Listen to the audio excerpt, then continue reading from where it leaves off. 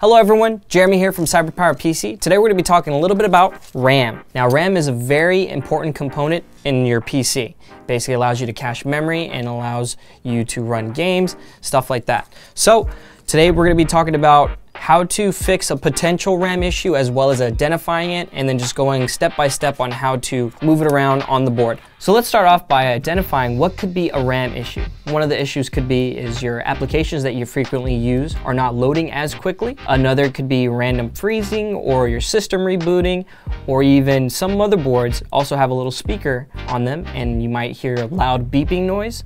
You are able to check if your system has any RAM issues by using the Windows Memory Diagnostic tool that is already integrated into the Windows operating system and allows you to stress test your RAM to see if there are any issues with it.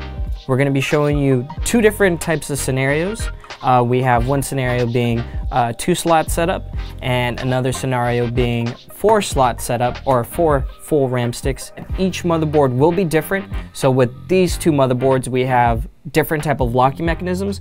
You can see that this has a little lock here and then it has no lock here at the bottom.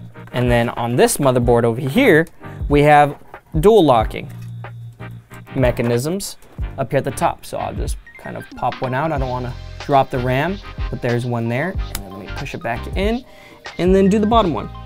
There, boom.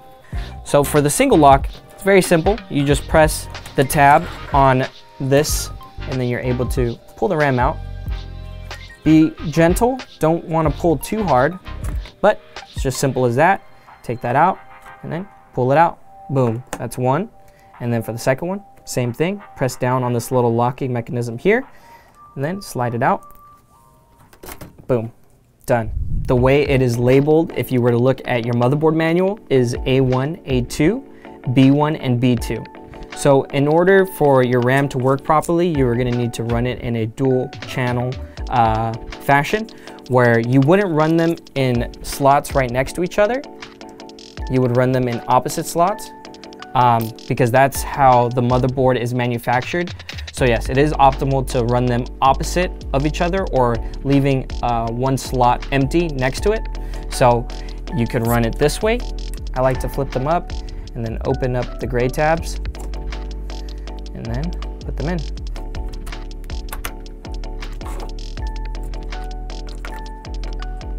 So you can do it this way where you kind of just let it sit in there, push the back in first, and then press it down.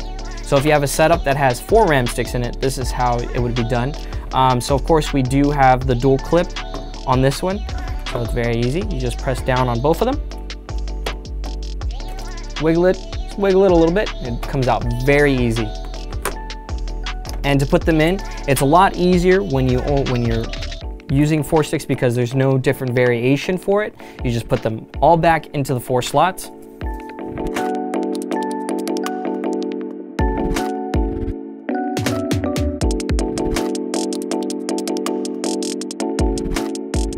Now that I showed you how to put your RAM back in, now we're going to talk about how to make sure that each RAM stick is working properly.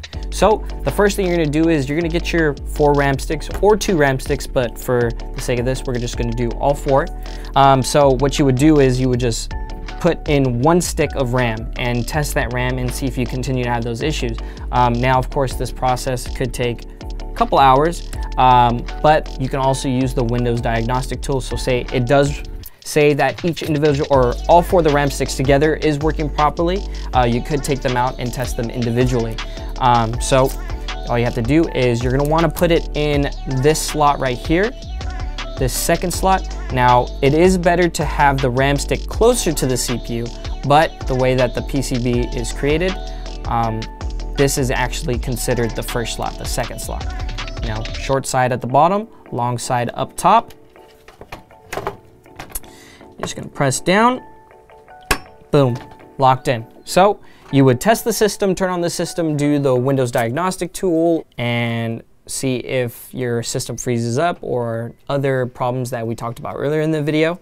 So after you've tested the RAM and you are continuing to have problems, there could be any number of things that could be going wrong with your system. One of them could be you need to update your graphic drivers. Another could be you need to defrag your mechanical hard drive, or maybe there's a power supply issue. Maybe components aren't getting enough power. So we would recommend that you contact our customer support, let them know the issues that you are having, and they'll help you out further. And that's going to be it for this video. Thank you guys so much for watching. Hope this helped you out, and we'll catch you in the next video. Peace.